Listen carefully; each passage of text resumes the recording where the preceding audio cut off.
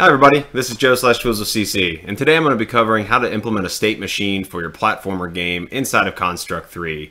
I'm also going to be giving a bunch of pixel art away for free, so look for the link in the description down below and go and download it and implement it in your own games. So let's go ahead and jump on in.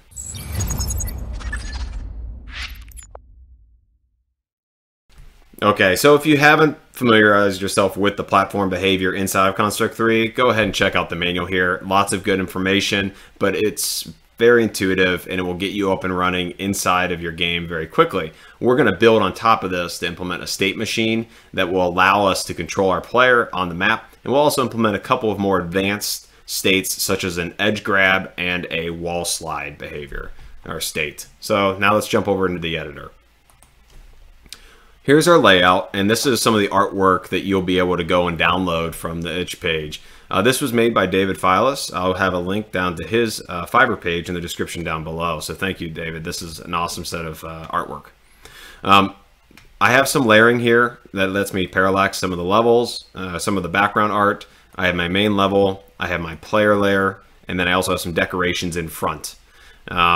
If you look here, mostly this is just setting up a little area for us to test running around and jumping and landing on platforms and all that good stuff.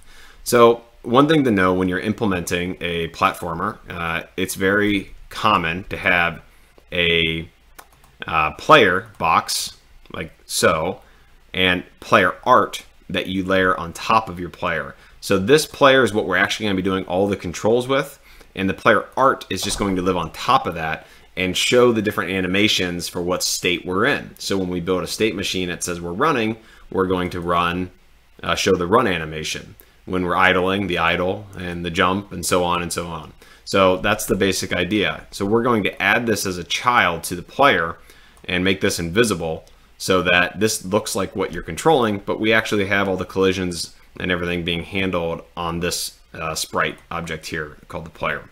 Now, if you look here on the instance variables, I have a variable called state, and I have a couple of other things, default gravity, and this edge grab jump delay I don't even think I ended up using, so ignore that for now. On the behavior side, I have a couple things. I have platform, which is the key one that you'll want to make sure you're familiar with. And you can see here it has a bunch of variables that you can control. Double jump I have enabled, and you can play with these during runtime or just set them statically. I also have scroll to. You can implement your own more advanced camera to follow your player, which is fairly common, but for now I just threw a scroll to onto this guy. And then I bound it to the layout so you can't run off the edge. And I do have a timer that I also put on there for a couple of use cases. All right, let's go ahead and hit play. All right, so you can see right away I've got my idle, I've got my run, I've got my jump, I got my double jump, and let's see if I can edge grab. Oh, there we go, edge grab, and also wall slide. So that's, you know, where we're at. And I haven't implemented attack, but that's fairly simple to do once you see what we're doing here. All right, so with that said, let's go ahead and jump into the event sheet and see how this was done. All right, right away, I just have two main groups. The first group is WAD, which is really just me implementing WAD to simulate, you know, jump left and right, so I don't have to use the arrow keys. That's an easy one to implement. And then player controls where all the meat is. So the very first thing is on start of layout, I'm doing a few things. I'm setting positions of certain items and adding children, so that one player we're putting on top, the player art we're putting on top of the player object, and we're adding it as a child so it moves with it. And we're setting the initial state to idle. I'm also going to set my platform gravity to my default gravity that I set, because when I do my edge grab, I'm actually going to change that to 0, so he hangs there. So that's why I'm changing this back and forward, and I actually have a variable called default gravity. Also, I have a text object just to let us know what state we're in. And lastly, there's some other cleanup items that we handle in the beginning. Now, during every tick, there's a couple things we're going to do. We're going to set the animation to the player.state. And that is keeping our art in sync with the state of our player. So when I'm running, it's running. When I'm idle, it's idling, etc. And I'm also going to make sure I'm updating that text so it demonstrates to you guys in this demo what state we're in. The next thing we'll want to handle is mirroring our art. So obviously, we don't want to have two sets of art for right and left. We're going to make use of the mirror, and we're going to control that based off of if I'm pushing left or pushing right. And also, I'm going to utilize this trigger that if I happen to also be on the ground, set the state to run. But mostly, so left, make sure it's mirrored, right, make sure it's not mirrored, and set the state to run if I'm on the floor. And this is why we like the platform behavior, because it makes it really easy to have conditions to trigger what state you want to be in. This platform is on floor is an example of that. If you look at inside the platform, you have all these conditions to work with, and you also have all these triggers to work with. And this lets us trigger the different states that we want to use. All right, now I have another situation here for, I'm going to show you how you get into the grab state in a moment. But if you are in the grab state, and you happen to press left or right, I want to set my gravity back to my default gravity, because you're going to see I'm going to set it to 0, and I'm going to set the state to idle, and I'm actually going to reset my double jump so that if you want to, after you edge grab, you can actually double jump again. You can decide whether or not to implement that in your own game. As far as there is a edge case here that I wanted to handle, that if you happen to be holding down both left and right, or A and D at the same time, and then you release one, I wanted to make sure that it set the mirroring and the run state correctly. So that's what this section's doing. And this is a nice and easy one. So when the platform is landed, I want to create a little land effect. And then I also want to handle, if I happen to have left or right down, I want to set the state to run. Otherwise, I want to set to idle. So when I land, if I'm not saying left or right, it's idle. If I am, set it to run. Next is whenever I stop my character, set him to idle. So that's an easy one. And then this gets a little bit more complicated. So whenever I jump, if I'm in the state of edge grab, okay, I'm hanging on and I decide to jump, I'm going to set it to double jump because that's the animation I want to show. And I want to reset my gravity back to default gravity. And I also want to implement this delay. And there's a reason for this is I want to have a timer so that it doesn't immediately try to edge grab again, because you're going to see the way that we handle edge grabbing is kind of unique, but it saves us some time in how we lay out our levels. And I'm going to show you guys this trick in just a moment.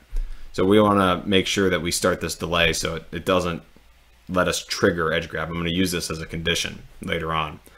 And then also I want to decide when I'm jumping, am I a double jump or am I jump for my artwork? And basically I just did a simple trick here that if my vector Y is anything other than 0, up or down, use it to double jump.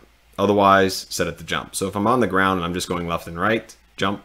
If I'm going up or down, it's a double jump. I'm assuming I'm in the air. Now, when I finish my jump animation, and it's not a state of edge grab, set my state to idle. And when I finish my double jump animation, set my state to idle.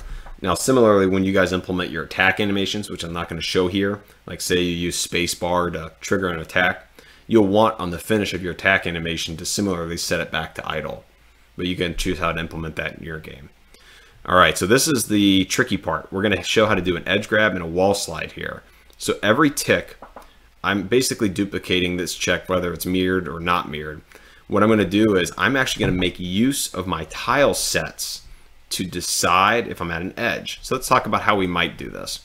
Now, one way you might consider doing an edge grab is to put these little edge triggers or some sort of collision box right next to the edge. And that's valid, and you can totally figure out how to do it by checking for collisions on that edge grab.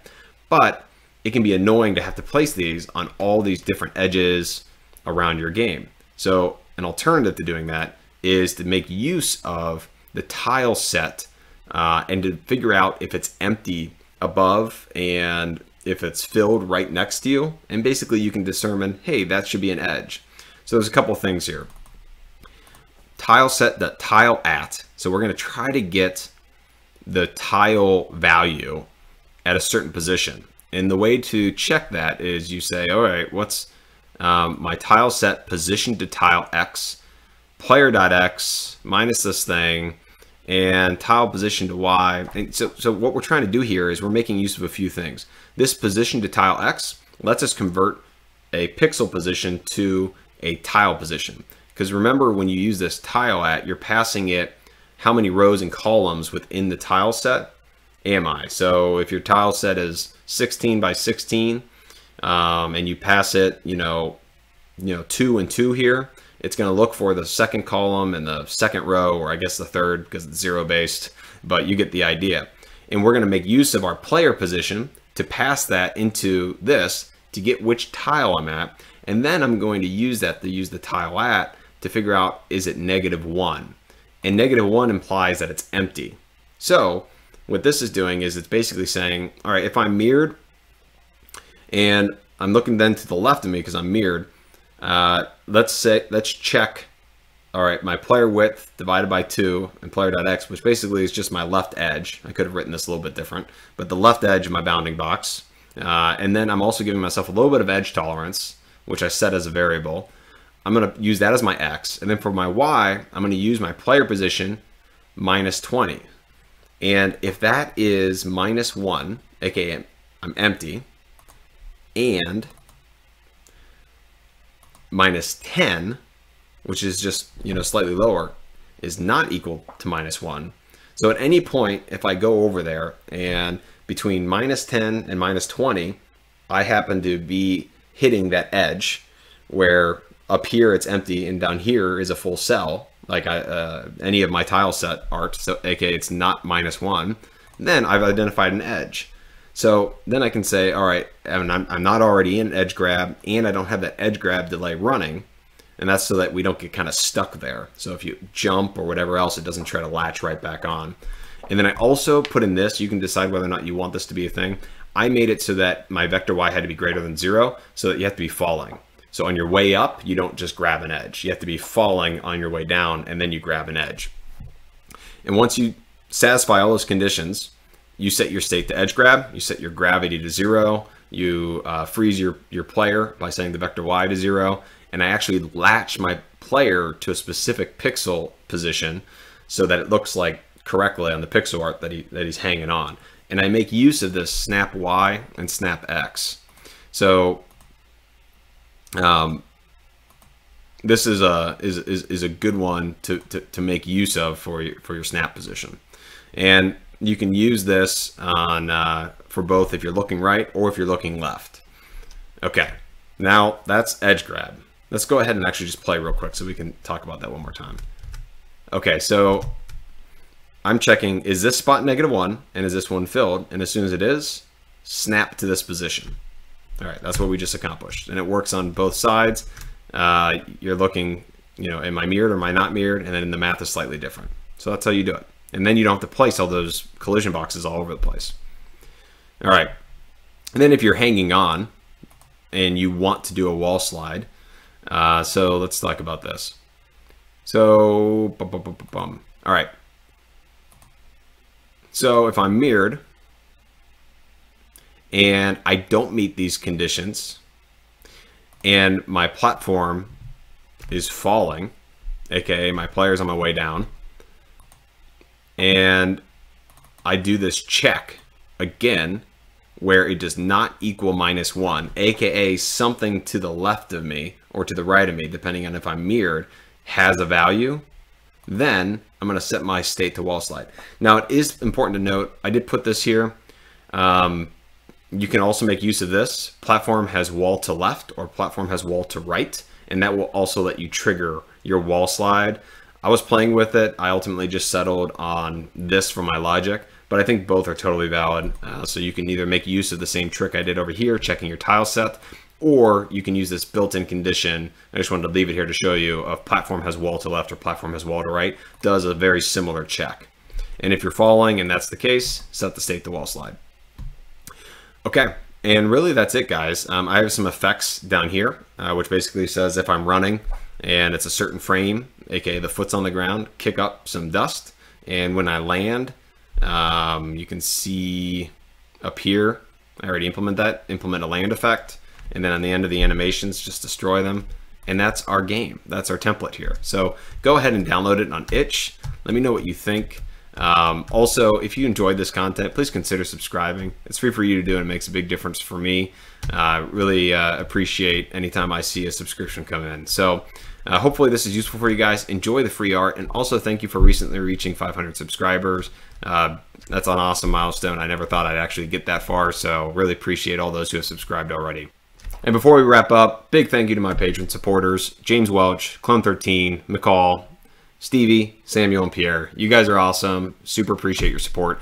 And for those who are interested, if you do support me on Patreon, you do get access to all my game art for free that I have paid on my itch page, and also help support additional free artwork for the community. So thank you, everybody. Have a good day.